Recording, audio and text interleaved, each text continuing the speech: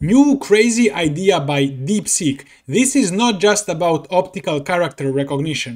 This is about making the context window, sequence length, of large language models a lot bigger. So they take very long text and convert it into an image and then process it like an image with vision. So converting long text into image to make it smaller and processing it like that. This optical compression allows the model to represent a lot larger amount of text tokens in a lot fewer number of vision tokens. And this is how humans also see. So we actually see text with vision. So maybe there is something to this. This is the third paper that Deepseek is releasing on long context. So long context seems to be the future, and also by the speed of Deepseek's innovation. I really think that in 5 years they're gonna be like up there at the top, maybe best, biggest company, maybe not depending on compute, but they're moving very fast. Images are usually encoded into a lot fewer tokens. They are compressed a lot more than text. The idea is that if I have a page of text and I screenshot this, put into ChatGPT, it will be encoded into just maybe 100 tokens. But if I copy all of this text, and especially if it's with smaller letters, it can be up to 1,000 tokens. Nevertheless, ChatGPT will know if I screenshot this, what's written here. But current vision language models, VLMs, are not specifically designed for dense text like this when I screenshot it. So there is a lot of room for improvement there. Join my school to become AI researcher. It's only temporarily free, so get a lifetime free access right now before I make it paid. Deepseek OCR consists of two components, Deep Encoder and Deepseek 3 billion parameter mixture of experts, where 570 million parameters are active as the decoder. I just created an idea for our lab where we research this Blueberry LLM. Can we compress, encode sequence of token vectors and do attention with compressed versions? Check out the Discord below where we do this research on our small LLM that's very easy to research on to train. You can even help with this research by adding comments and ideas or writing code. Before designing their encoder, they looked at other models and they found issues. For example, some encoders would create too many vision tokens. Some would take too few and too big vision tokens that would make GPUs run out of memory, or some would be too complex. So the crucial research question that all of these current encoders didn't answer is, for a document containing 1,000 words, how many vision tokens are at least needed for decoding?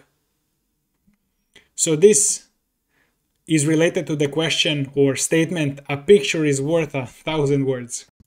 Let's see how the encoder works. Let's say you have image that's 1024 times 1024 pixels. So first, they're gonna divide it into small blocks of 16 by 16 pixels using this SAM, segment anything model. And then every patch is flattened. So instead of a matrix, it will become a 1D vector and projected onto latent vector, onto embedding space. It's a vector representation of that grid of pixels, which is usually a lot smaller because you don't need to have all of the details that are presented in the pixels.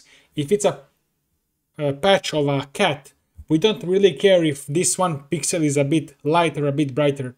What's important is to just the information that explains or that holds that this is a cat, and maybe sharp ears and stuff.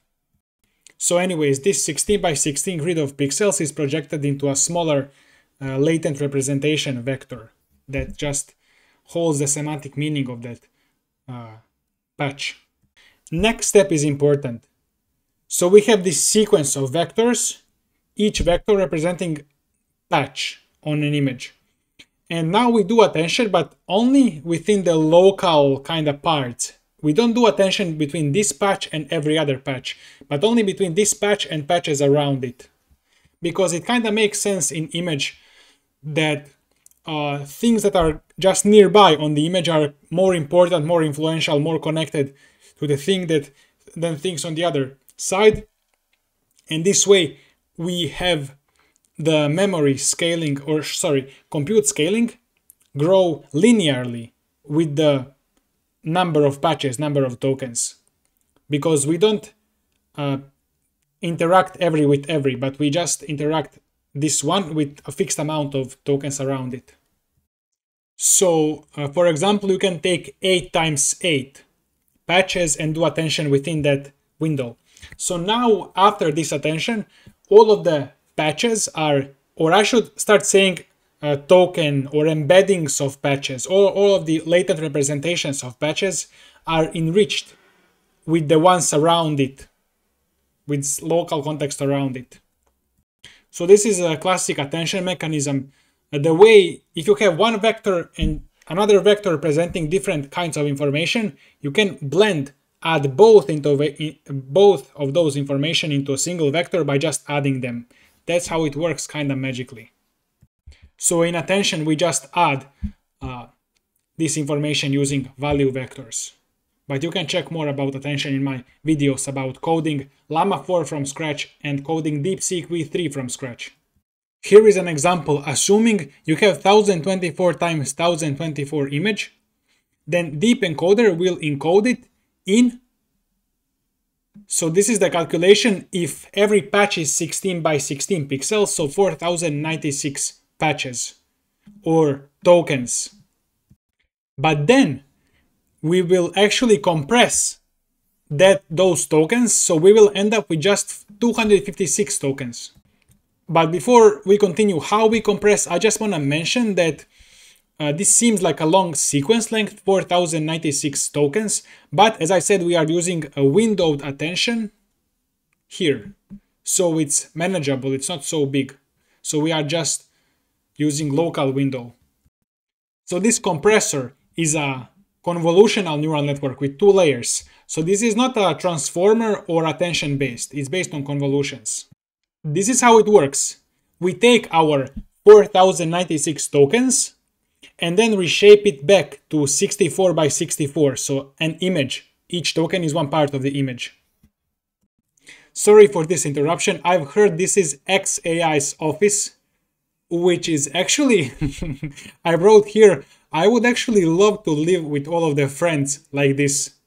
This would be such a good thing. They say here, kernel size 3, stride 2, padding 1. So because you have 2 layers, first of all, stride of 2 will, so we have stride of 2 by 2. So that's gonna reduce the image 4 times, and then again 4 more times, so that's 16 times in total. You can check how convolutional neural networks work on YouTube, there is a lot of videos. And then convolutions are very fast compared to attention. And this compression also has a side effect where convolutions are mixing up information from different tokens into the same token. So they are also learning some patterns and improving. It's like also processing with neural networks. Also, the channels increased by 4x. I need to brush up my knowledge on CNNs. I forgot what these channels are. But here, this is just now the length of the token embeddings. So previously, when we had 4096 tokens, each token was of this length, 256. That many numbers, that many dimensions in a single token. But now that we have 256 tokens, each of them is going to have 1024 dimensions. It's going to be 4 times longer. But we have 16 times less tokens. So it's a lot better situation for the attention mechanism, which is the next step. So then these 256 tokens go into this clip, which is a vision transformer. It's trained on images and text pairs. It's by OpenAI. It's like 5 years old or something. So this was a very great invention that stood the test of time. And this will take these 256 tokens, and now that there is just 256 of them, it's easy to do attention, full attention across every with every, as opposed to doing it with 4000 tokens, which would be 4000 squared number of attention operations, which would be a lot.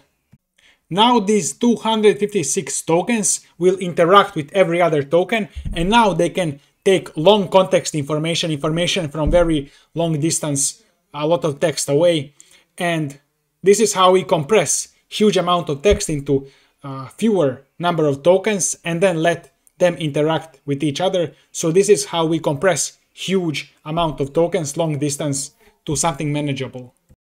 And this is one of the ways that will probably involve or merge with other ways for the future, where we have context windows of 100 million tokens, or Sam Altman said like 100 trillion tokens is like a dream, or he said trillion, I forgot.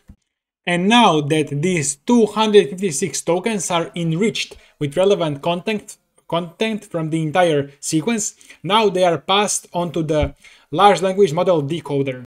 And of course this would work for any number of tokens, image patches, resolution, pixels, whatever. So the LLM decoder will receive our tokens that I was just explaining and user's prompt. And all of that stuff would get concatenated into a single sequence. So first we have vision tokens here in the beginning, vision token 1, 2, 3, to 256, and then this start of text token, and then prompt token 1, prompt token 2, it's one sequence. Because this decoder only transformers that just have everything in one sequence seem to just work better than encoder decoder architecture like BERT or. And this is just a normal large language model that has a sequence of tokens and generates the next token. So that's an idea from Deepseek for very long context LLMs, and it's done by just 3 people, and I would even assume that it's done by just maybe one person. They talk more about data and stuff, but this is similar to every other. I was mainly interested in the architecture. Join my school to become AI researcher. There are these courses, it's only free temporarily. And join my Discord to do research together on a large language model. We might be even releasing our own large language models. Check out other videos on my channel and see you in the next one.